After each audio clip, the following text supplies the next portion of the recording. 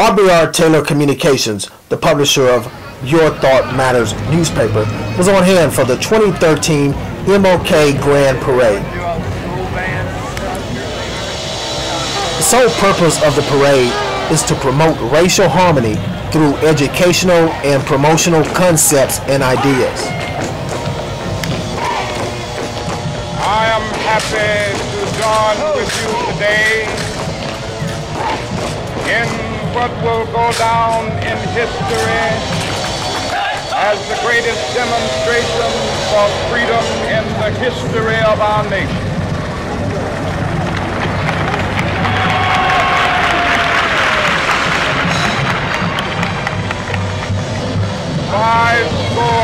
Years ago, a great American in whose symbolic shadow we stand today signed the Emancipation Proclamation. This momentous decree came as a great beacon light of hope to millions of Negro slaves who had been seared in the flames of withering injustice. It came as a joyous daybreak to end the long night of their captivity. But 100 years later, the Negro still is not free. 100 years later, the life of the Negro is still sadly crippled by the manacles of segregation and the chains of discrimination. 100 years later, the Negro lives on a lonely island of poverty in the midst of a vast ocean of material prosperity. 100 years later, the Negro is still languished in the corners of American society, finds himself in exile in his own land. So we've come here today to dramatize a shameful condition. In a sense, we've come to our nation's capital to cash a check. And the architects of our republic wrote the magnificent words of the Constitution and the Declaration of Independence.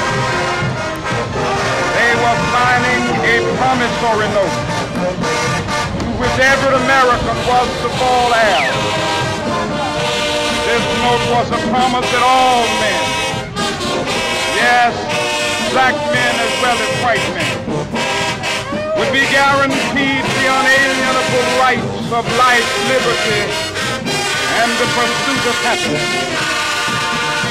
It is obvious today that America has defaulted on this promissory note insofar as her citizens of color are concerned. Instead of honoring this sacred obligation, America has given the Negro people a bad check. A check which has come back marked insufficient funds.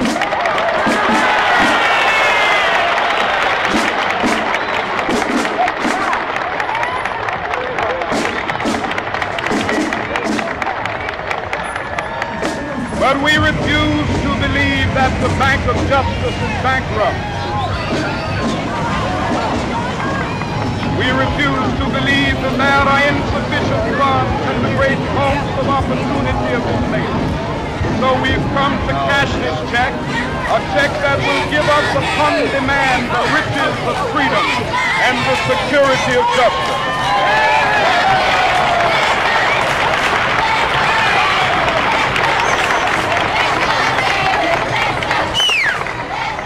We have also come to this hallowed spot to remind America of the fierce urgency of now. This is no time to engage in the luxury of cooling off or to take the tranquilizing drug of gradualism.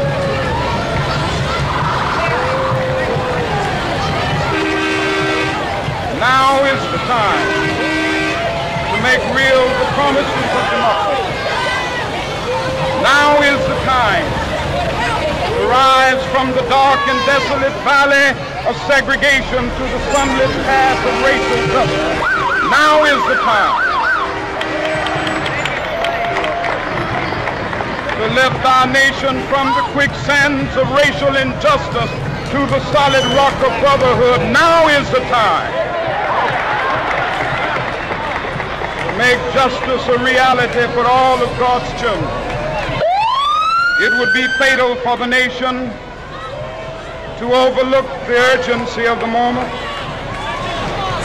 This sweltering summer of the Negro's legitimate discontent will not pass until there is an invigorating autumn of freedom and equality. 1963 is not an end, but a beginning. Those who hope that the Negro needed to blow off steam and will now be content will have a rude awakening if the nation returns to business as usual.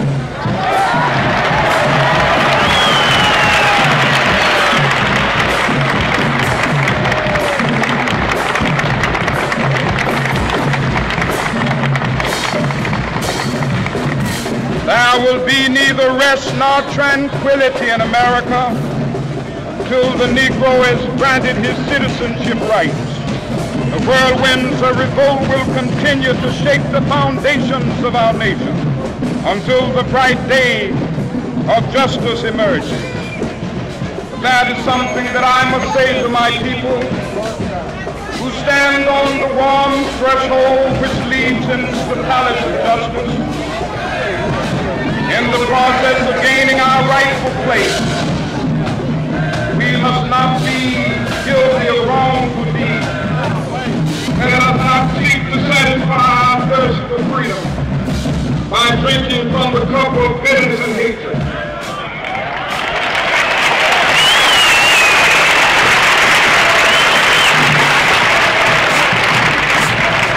We must conduct our struggle on the high plane of dignity and discipline.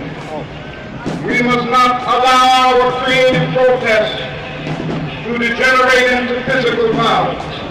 Again and again, we must rise to the majestic heights, meeting physical force with soul force. The marvelous new militancy which has engulfed the Negro community must not lead us to a distrust of all white people. For many of our white voters, as evidenced by their presence here today, have come to realize that their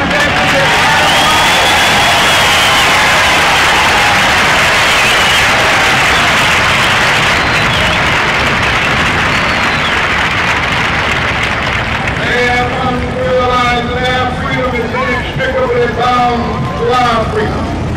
We cannot walk alone.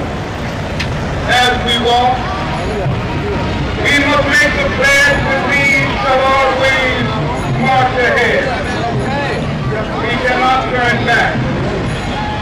There are those who are asking the devotees of civil rights, when will you be satisfied? We can never be satisfied as long as the Negro is the victim of the unspeakable horrors of police brutality.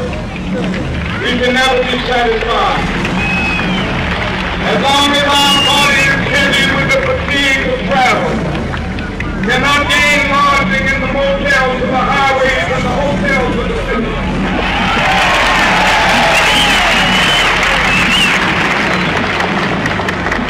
We cannot be satisfied as long as a Negro in Mississippi cannot vote and a Negro in New York believes he has nothing for which to vote.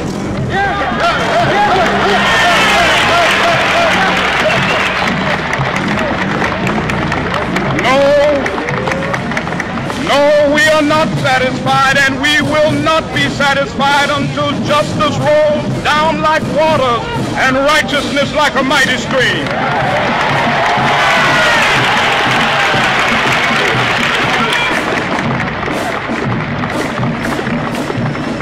I am not unmindful that some of you have come here out of great trials and tribulations.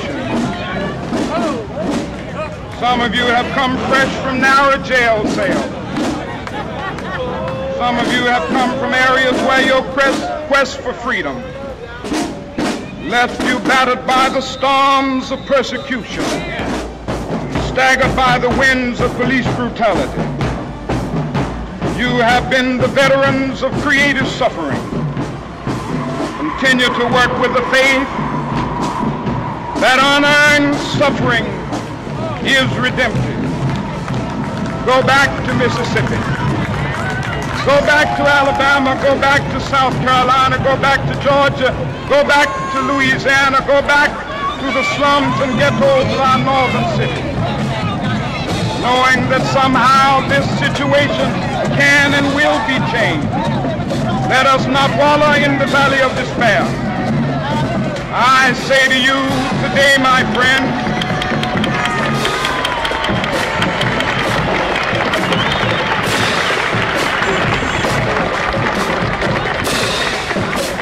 so even though we face the difficulties of today and tomorrow, I still have a dream. It is a dream deeply rooted in the American dream. I have a dream that one day this nation will rise up and live out the true meaning of its creed. We hold these truths to be self-evident, that all men are created equal.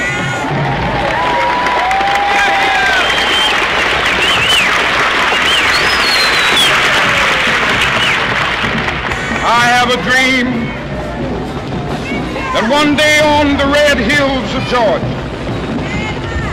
sons of former slaves and the sons of former slave owners will they be able to sit down together at the table of brotherhood. I have a dream that one day even the state of Mississippi, a state sweltering with the heat of injustice, sweltering with the heat of oppression, be transformed into an oasis of freedom and justice. I have a dream. My 4 little children will one day live in a nation where they will not be judged by the color of their skin, but by the content of their character. I have a dream today.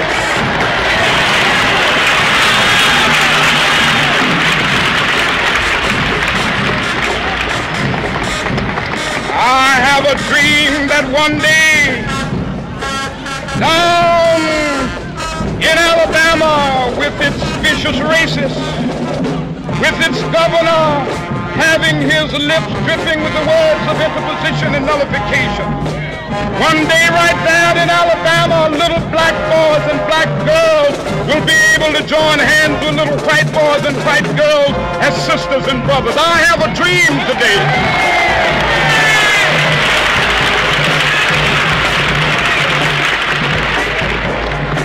I have a dream that one day every valley shall be exalted, and every hill and mountain shall be made low, the rough places will be made plain, and the crooked places will be made straight, and the glory of the Lord shall be revealed, and all flesh shall see it together. This is our hope. This is a faith that I go back to the South with. With this faith, we will be able to hew out of the mountain of despair a stone of hope. With this faith. Since 1980, Jimmy Coleman and his fine team of tax professionals at Greater Houston Consulting and Tax Services, Inc. has been helping Houstonians to rest a little easier when it comes to knowing that their tax-related business has been taken care of. That's because Greater Houston Consulting and Tax Services, Inc. has a firm stated commitment that they're governed by, and that is to always put the customer's needs first. Conveniently located at 12606 Hillcroft Street in Southwest Houston, Greater Houston Consulting and Tax Services, Inc. is uniquely positioned to service the needs of individuals living in Southwest Houston, as well as those having to travel down South Main from Missouri City, Sugar Land, Richmond, Rosenberg, and other parts of Fort Bend County. I'm President and CEO of Greater Houston Consulting and Tax Services, Incorporated.